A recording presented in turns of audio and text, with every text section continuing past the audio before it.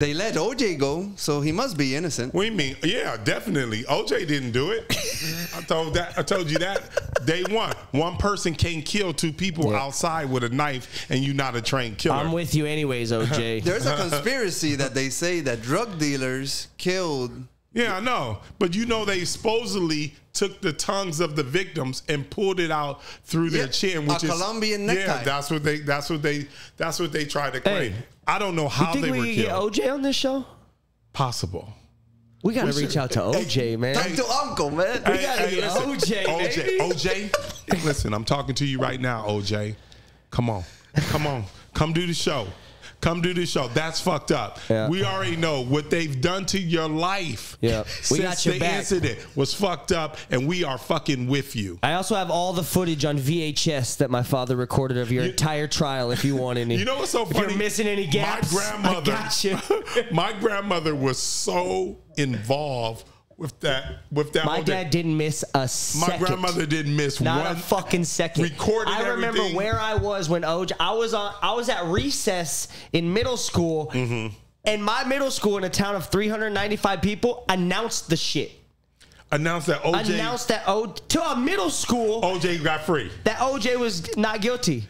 And I was out there like, hey, because my dad was an OJ fan. He was like a fan of OJ, so he was in the house like, you know. So wait. So, in your opinion, OJ didn't do it then, Josh? He's an innocent man. He is an innocent man, but I don't really have an opinion past that. Oh, wait. Did you just clean it up? Either you have an opinion or you don't. I have an opinion. One person can't kill two people outside with a knife. Period. End of discussion. Unless you're a goddamn ninja. So unless OJ is a ninja, it didn't happen. He ran for 2,000 yards. I also he did run for those when he was 25. But I also don't think that you can't kill two people with a knife outside. What does outside have to do? Can you do it inside? I'm saying you have to be a professional, a professional killer. They said the person, if you remember, I can't remember the other victim beside his ex-wife. They had defensive wounds on their feet and hands. Nobody heard anything. So when you say nobody heard anything, I'm thinking that damn near you got to be a ninja to get this done, and you got to do it quickly. OJ didn't do that. He was 50-something years old, bad knees. One person ain't killing two people outside and leave with not one single scratch on their body. It's ridiculous. So if the gloves doesn't fit, you must acquit. Everybody knew. Now this is the thing. Now, if you came to me with a different scenario. Did you see he knew? Did he know what something was going to happen? Was he there? You might be able to sell me on some of that other stuff, but as far as him committing the crime by himself is ridiculous. You didn't see the TV series? I loved it. It was great, wasn't it? I loved it. But that pointed at he was pretty guilty, and the only reason he got off was because that glove shrunk. Let me tell you something. Have you seen the documentary? Listen. They can't put the show on TV unless they're trying to say he's guilty. If they're trying to say he's innocent, that whole network is going to be out of business. But why would you write a book? You know why I would write? Says this is how I would have did it. Now this is why he wrote the book, and this is what people don't understand. So therefore, the Furman family can't. Is it Furman? Which one? Goldman. The Goldman family cannot. Goldman. A Jewish family. They can't get to his retirement at all.